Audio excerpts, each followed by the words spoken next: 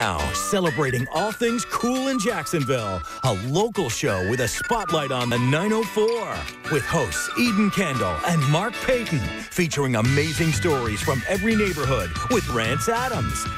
This is River City Live. Good morning. Welcome to River City Live. Only if this were smell-o-vision could it be more exciting for you. I wish that you could just smell everything that's on this table. It smells amazing in here. Yeah, you see everybody is crowded into the studio. The whole station is here. It is National Fried Chicken Day. Yes, it is. And Church's Chicken is celebrating 65 years, and our man Diego Perez is our ambassador for the day. So thank you for, gifting us with all this deliciousness. Thank you guys for having me. So today is National Fried Chicken Day, July 6th, and Church's Chicken, the home of great chicken experiences, wanted to come on by and give some tips on how to create the perfect fried chicken at home. So the basics to the batter is flour, egg yolk, salt, and pepper. What people don't realize is how important the consistency is. You want it thick enough to where it latches onto the chicken, but not so much where it comes off after it fries, which can happen. The great thing about batter also is that it really locks in that flavor. Whether or not you have white meat, which tends to be a little drier, it'll really lock it in, keep it juicy.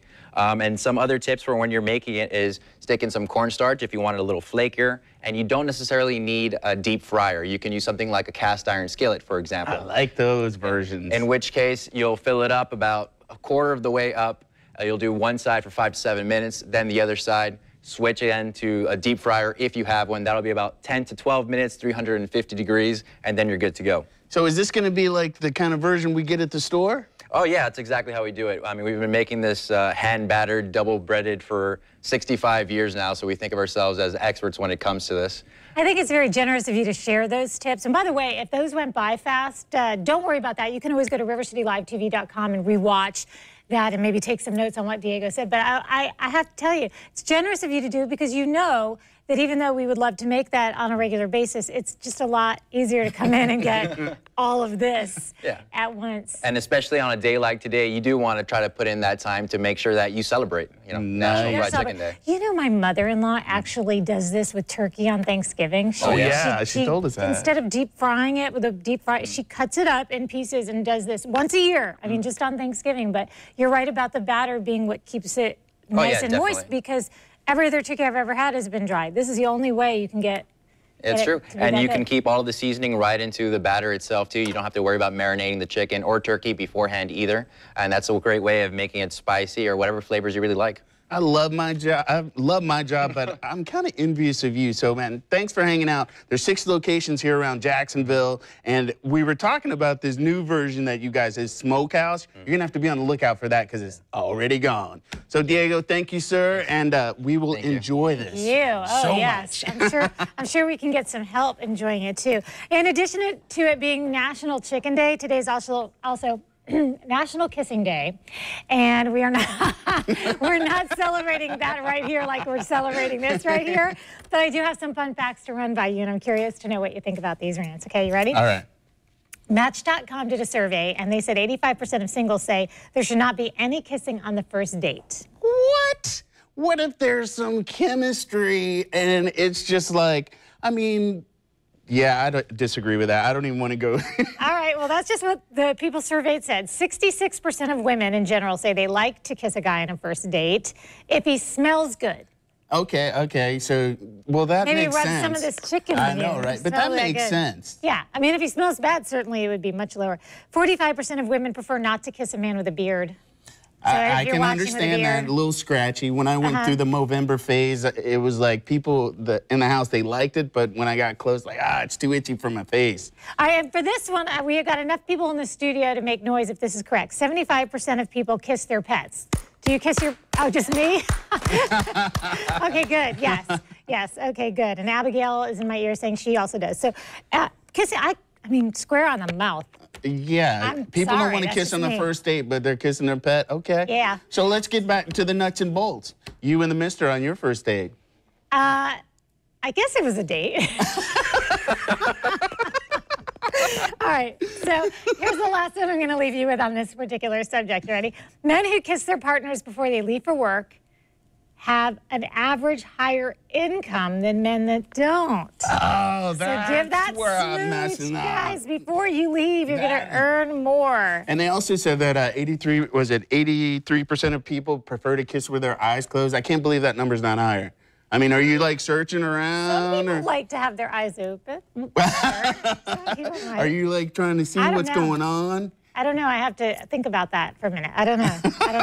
All right. So yesterday, just before the show on Dr. Oz, they were discussing something called what he called mini fasting, and it's just a huge coincidence because I had brought up in our offices here with producer Abigail about this intermittent fasting concept, and she's full on like doing this where you would not eat for 16 hours, that's the fasting, and then you have to squeeze in everything you're going to eat within the 8-hour period. And the whole idea is like your body is a furnace and is burning up everything in those. And I actually have been trying to do this 12 on, 12 off, which to me is a lot more manageable, but she's having good success with it. But have you heard of it?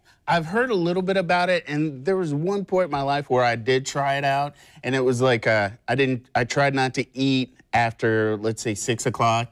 But here they're saying like people are doing the 16 hours, so that would mean you wouldn't eat again until 11.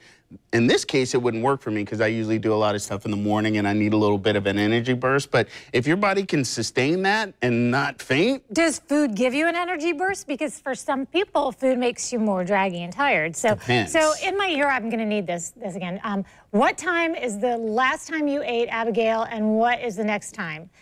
8 o'clock last night, and she doesn't eat again until noon today. What? So this has to last till noon, people. All right, I'm just telling you that right now. So it's cool, though. It makes sense. How's the 12-12 working for you? 12-12 works fine for me. I mean, I feel like I can tell that I have more energy, and I like it. I think it's a good, it makes sense. But 16-8 sounds tougher, but I think that it makes good sense. If your body is like burning during that time, I'm going to try 14-10, give it a whirl, because, again, I'm not a huge breakfast person, but I get up in the morning, I try to, and go work out. And those mornings, I got to have something or I'm done for the whole day. So, you know. Okay, well, that seems fair. We'll let you do that. We'll try. 14-10. Yeah. But report back because we do want to know. All right. And when you are hitting the gym, do you do what I do and take your water bottle and refill it?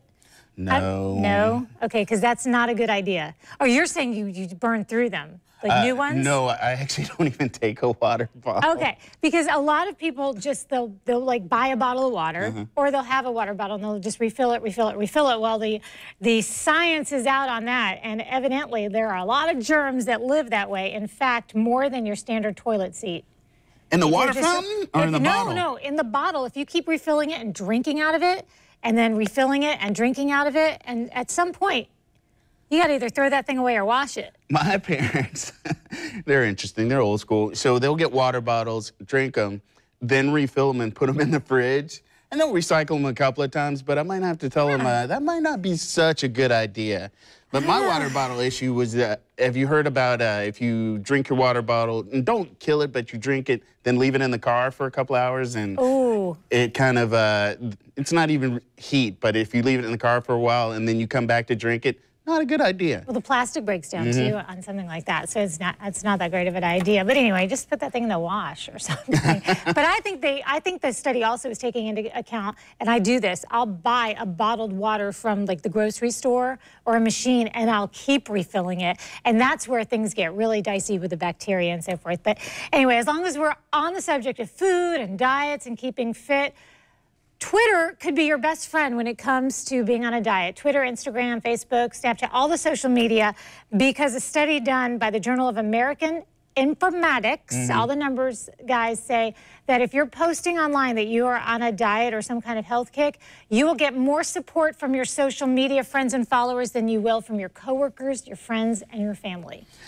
I'm going to disagree on that, because with the trolls that we have in social media today, I don't see, I mean, you'll get some support, but you get some people out there that have like confidence behind the keyboard with their anonymous. But that's just if you're somebody who has an open social media page. Most people, it's their friends and their family that they're, and I see a lot of people giving a lot of other people support when they're doing those things. Don't you agree? I mean, yeah, I do get a little love whenever I'm posting that out there, but I try not to post. That way nobody knows how bad I fail. Oh, well then that's exactly the reason why I think it works. Yeah. Because then once it's out there, there's some accountability, right? Yes, oh yeah. So you get a support group, but then you got people that'll hold your feet to the fire. It's like, you said you were going to do this, and you were not representing, so. Okay. Yeah, so I'm easy. Maybe these people are just jealous.